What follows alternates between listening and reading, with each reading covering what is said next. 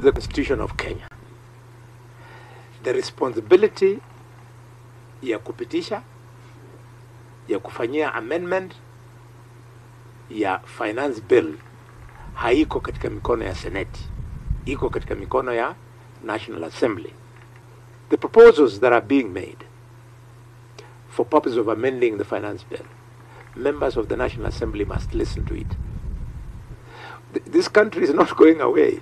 If you wanted to build a project in a period of 3 years and it is forcing you to tax mwananchi more, there's nothing wrong in you spreading it out.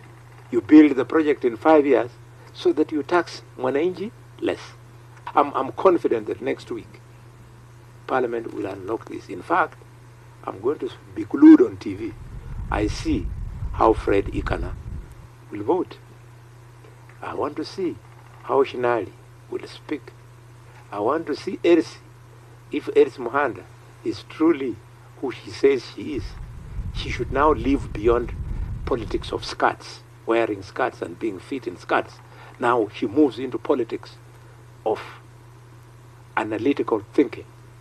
I'm waiting to see that Peter SALASYA will move out of TikTok and push the agenda of the people. I'm waiting to see that Nabulindo, MP for Matungu, who worked in Parliament for many years before he became an MP, will take advantage of having been a senior officer in Parliament to do the right thing. I'm waiting to see Aseka Miradi, who I hear has some training in accounts, to emerge and we see him. And so do I expect of Dindi Mwale. So do I expect of this guy from Likwani, Mheshimiwa Mugabe.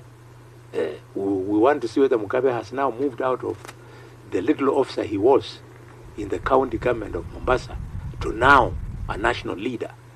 This is what we are waiting for. We are waiting for Nabi, who I understand was a senior manager with Coca-Cola, to show his credentials.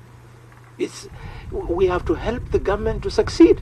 We have to help the president to succeed. And we do so by making informed debate and informed voting on the floor of the House.